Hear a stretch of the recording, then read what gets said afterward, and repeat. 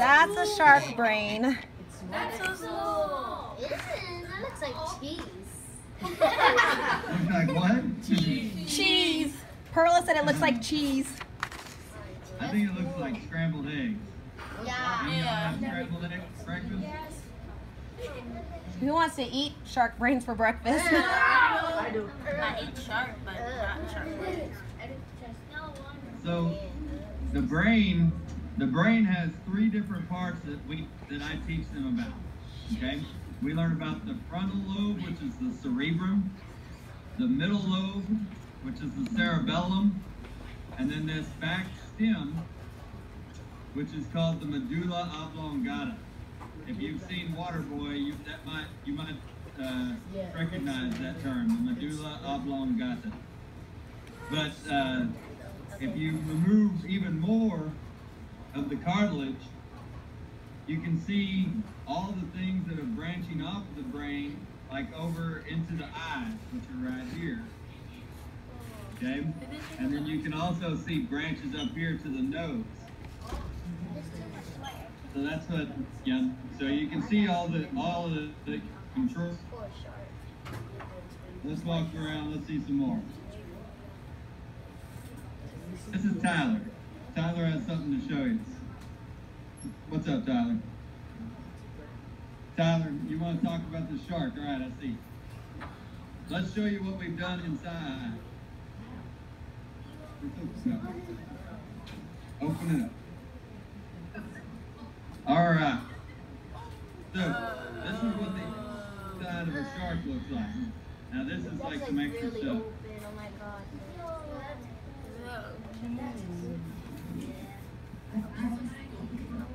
Okay, so here we have all the systems, the inside system of the shark. We have the stomach right here, and we even opened up the stomach to see what it ate. And we didn't see anything in here. I don't know, did anybody have any of their stomachs in? Is there any fish in there? Is that the good? That's his stomach.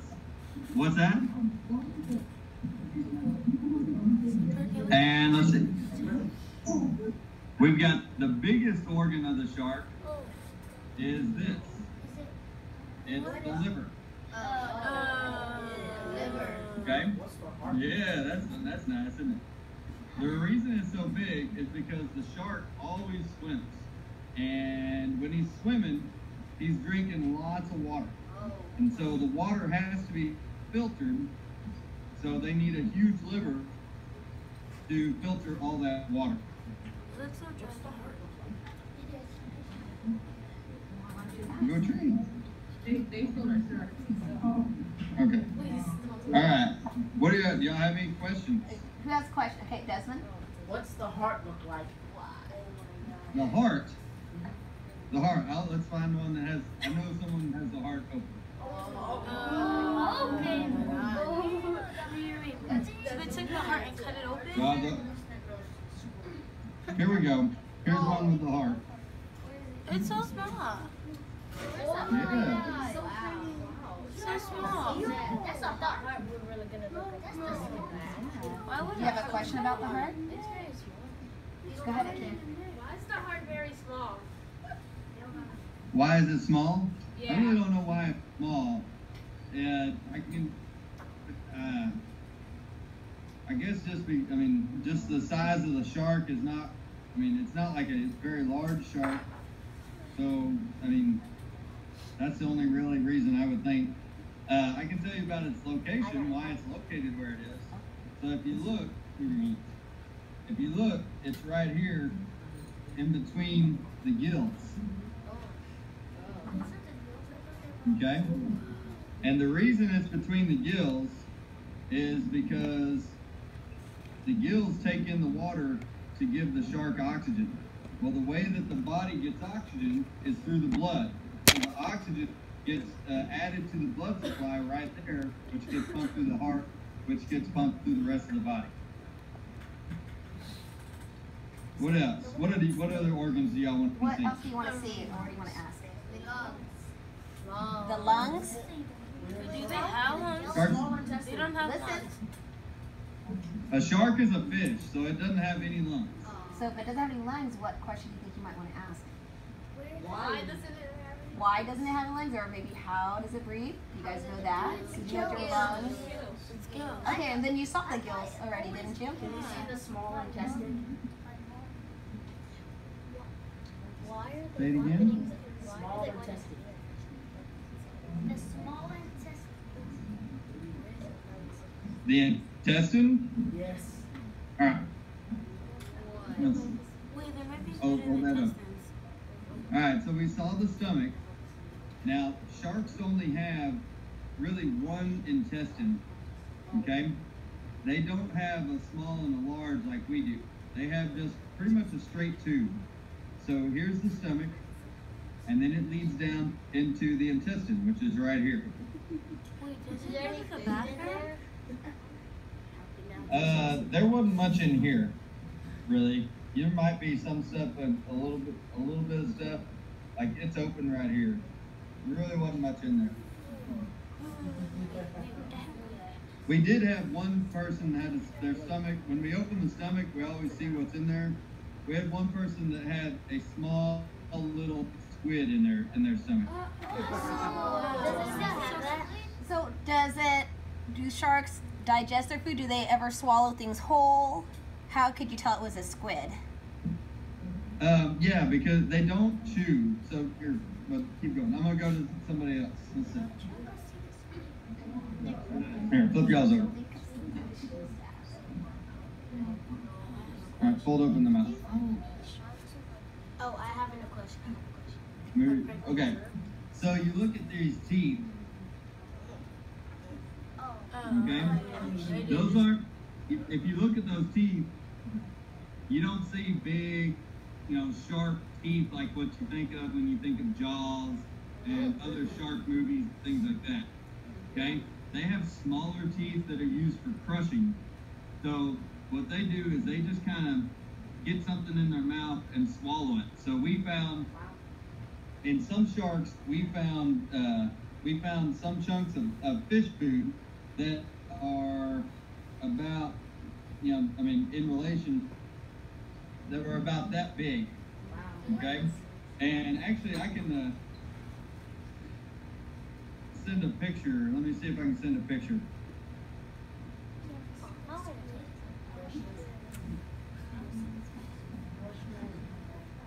You can ask any questions just about sharks in general, or about fish, or animals that live in the water. There's someone there that you can ask for a How picture. does he know if it's a girl? And that's a good question you can ask, okay? What? Can we ask if he can see the school? I think that was in another class. They found Actually, And you can ask that too.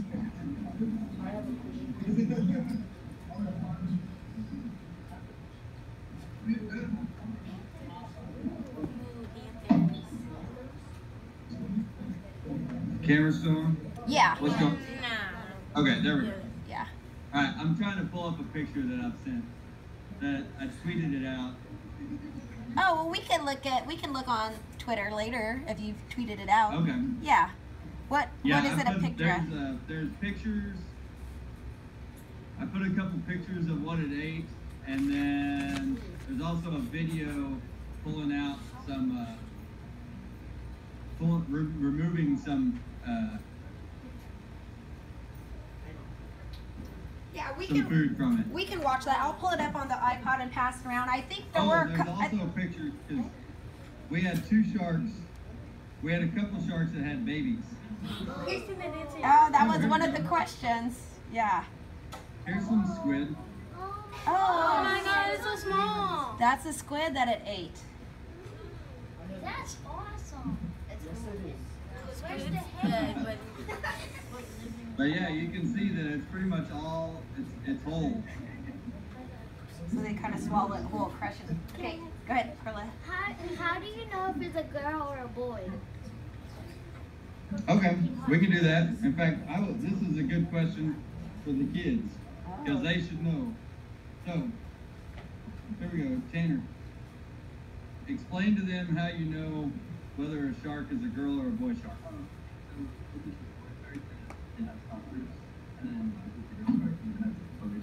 All right. We couldn't really hear him. You're gonna have to speak up. So if it's a boy shark, then it has claspers, and then if it's a girl shark, then it has coloration. And then Tell them what this is. oh, so these are the claspers. So it makes it a boy shark. So All right. So see what he's saying on the pelvic fin down here. They have these two spiky things, which are called claspers, and that makes it a boy shark. Okay? So on a girl shark, where's a girl shark? No, you don't. Look. Nope. So do y'all have a girl shark? Flip it over. I'll come over there. All right, so on a girl shark, those claspers are not present. Okay? So that's how we know whether it's a boy or a girl. Who else had a question? Josh. How many bones do the dog shark have originally? None.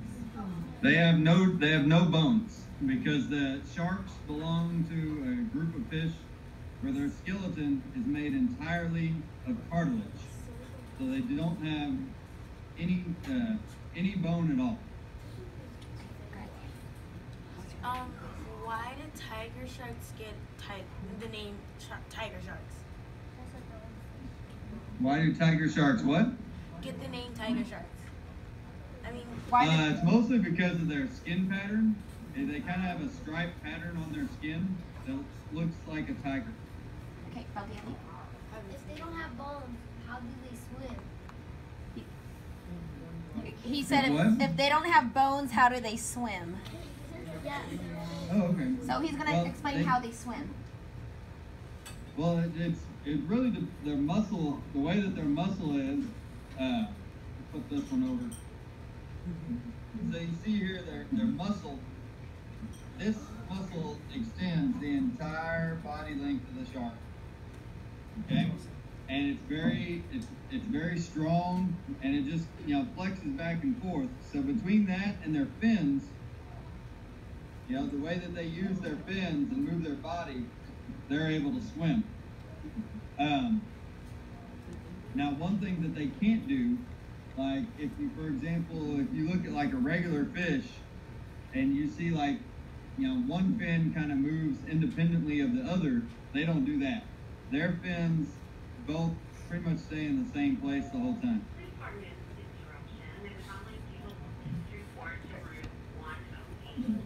Are there any other questions? Go ahead, Josh.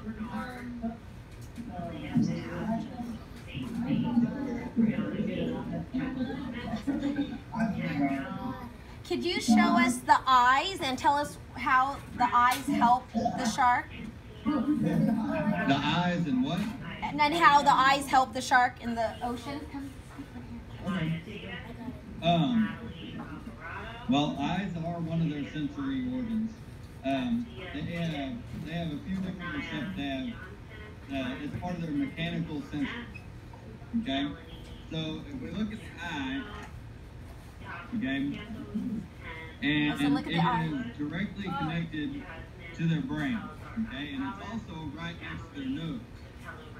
So I mean, all their senses work together to help them detect food for them to eat. Now, sharks, their eye, a lot of sharks have a special membrane so that when they open their mouth to go in to eat something, that membrane goes over the eye, covers the eye to protect it. Is there anything else you guys want to see? As far as how they can see in the water and everything, it just depends on where they're swimming as well, how far light penetrates. If they're somewhere where light's not penetrating very, very deep, then they use other receptors, okay? So they have this lateral line that moves down their body that you can see here, okay? And that detects electrical impulses and helps them detect movement in the water. What's your question? How do the dog? Do you know how the dogfish are get their prey? Get their what? Their prey. Get their friends? Their prey. Oh, their prey. They eat a lot of like small fish, and like in the wild they eat small fish, and they also eat things like crabs and small squid and stuff. So that they don't go after like the big fish or seals or penguins and stuff. They're eating smaller fish. So especially like these dogfish, they don't eat very big things. In fact, we were just watching a thing on killer whales the other day, and they showed a bunch of dogfish that are going after some. I can't remember the fish, but it was a very tiny fish, not very big, and they go after and they swim through the schools and grab whatever fish they can grab. If sharks stop swimming, will they die? Oh, here's a really good brain. He's cut it out really well so that you can see all the nerves and stuff like that, and all the sensors coming off, going to the different areas. Somebody asked if sharks stop swimming, will they die? Yes, some will. Not all. That's one of those facts that's partly true, because sharks like the great white shark, it will.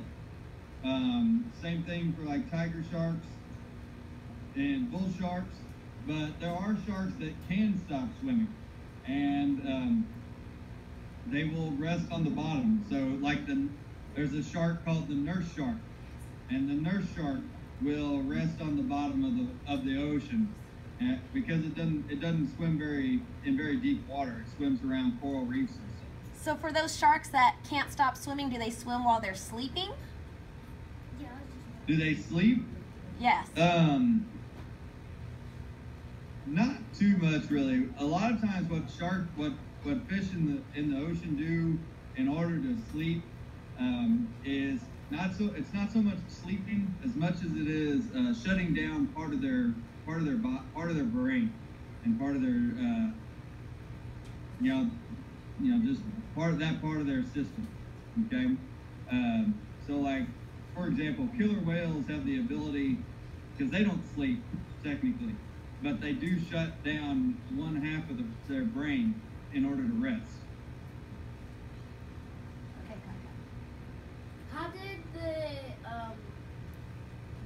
dogfish shark get its name?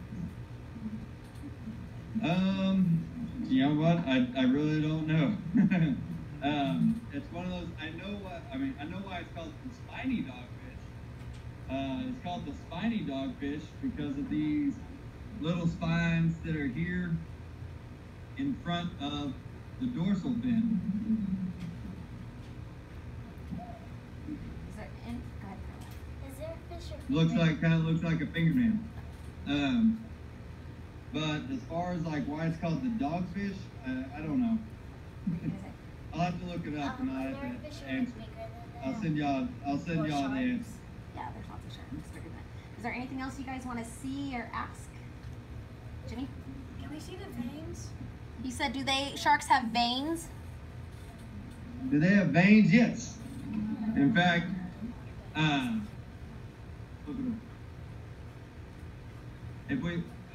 if you look at the base of the tail, that's one of the reasons they have the tail cut, so that you can see some of the blood supply that runs through their spine. So you see those, where am I? If you see those holes, those holes contain blood supply and also nerves. If we open it up,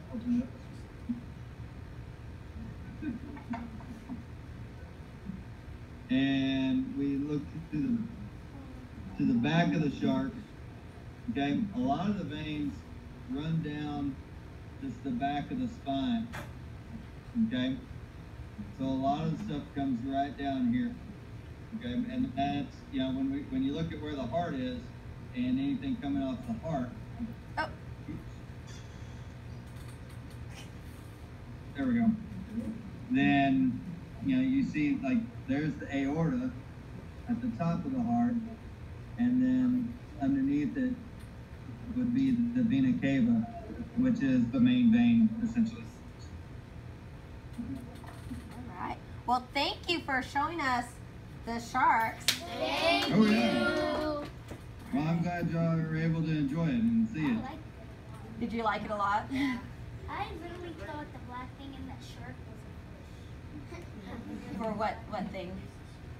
When he opened it, Oh, the heart? You thought the heart was a fish? Yeah. They said the heart, they thought it was a little fish. Oh, that's funny. All right, well, stay by, and thank you so much. All right, well, thank y'all. All right, say bye, class.